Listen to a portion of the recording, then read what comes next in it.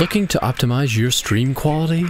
If you've got a second PC and you use OBS, there's a free plugin that can get you from the left over to the right in no time. Let me show you how. So in order to use OBS on two machines, one to game, one to stream, you need one free plugin, and it's called the NewTek NDI integration to OBS Studio 4.1.3. And here's a link. It's going to be in the description, but just hit that red download now, take the defaults, let the exe run, finish, boom, it's quick, done.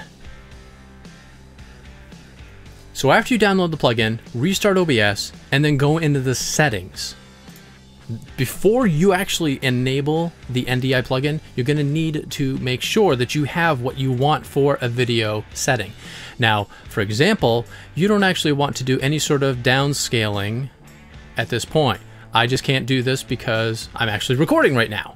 But what you want to do is you want to keep the resolution the same on your gaming machine and the FPS be whatever you want it to be. Because of the hardware that I have, which again will be in the description, you'll see that I should be able to do 1080p 60 FPS with no problems whatsoever.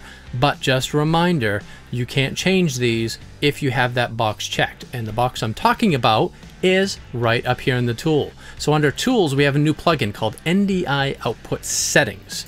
Now I can't check it because I'm actually recording right now, but all you have to do to make your gaming machine a source for another OBS setup is hit this little box. And you hit that box, keep the default name to OBS. You don't need another name because you're not going to have multiple sources out on your network running OBS. So just keep it as is, doing okay, and bam, you're done there.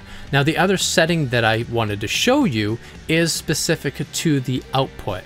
And in here, you've got a bit rate. Now normally with Twitch and YouTube and other streaming, you don't have a huge bit rate, but you do when you record. So here, we don't want the gaming machine to do any sort of encoding whatsoever. We want it to keep it as is and just shove it over to the stream PC. And by doing so, in using a bit rate of, say, like what I'm using is 50,000, it's essentially going to send everything right over without any sort of encoding whatsoever. So it's low. This is the whole point of doing this, is so the OBS on your gaming machine isn't doing much thinking. So you set it, forget it, and that's it. That's all you have to do on your gaming machine. Now, as far as what you want to grab from your gaming machine, in my case, I do gaming videos. So what I do is I only select sources related to my capture of my screen or the game or my mic. That's it. That's all that I send over. I don't send over any watermarks, my webcam, any images, nothing whatsoever goes over except for the video and what you hear right now. Now we're done on the gaming machine. Let's go over to the streaming machine. Okay, now we're at the stream machine, which if you haven't noticed, I don't have a mic for, at least not a good one. So bear with me on this one, but it's not going to take long. So now what you do is you download the same NDI plugin onto this machine, which stream machine again.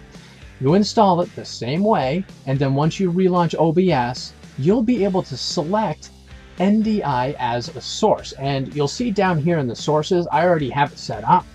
And it is as simple as selecting under the source name, the name of the source that you set up for the gaming machine, which in my case, I kept at the default of OBS. My machine name's Greg. There it is. That's all you have to set up. So now that I have the source and I have all those other things set up, a window, my alerts, follower name, a text box, banners, backgrounds, webcam, all that kind of stuff, I'm going to start turning those things on and show you from a layer perspective. Hello. That's where all my stuff's coming from. Bam. My follower name, follower text, banner, even my JSON background. All of it is right here. And all of it is running on the stream box. Now, last thing. All you have to do as far as setting this up as the actual stream box is the same that you would do if you were doing a standalone OBS. What I mean by that is you go into settings, you go into your stream, you set up your Twitch and your stream key and all that kind of fun stuff. And then as far as output, this is where you set your bit rate. and you set your CPU usage preset. And those, as far from a performance perspective, those are really the two things that you kind of mess around with. From the bit rate going anywhere from 3500 up to 5-6K, especially considering they're both separate, you should be able to do that without issue.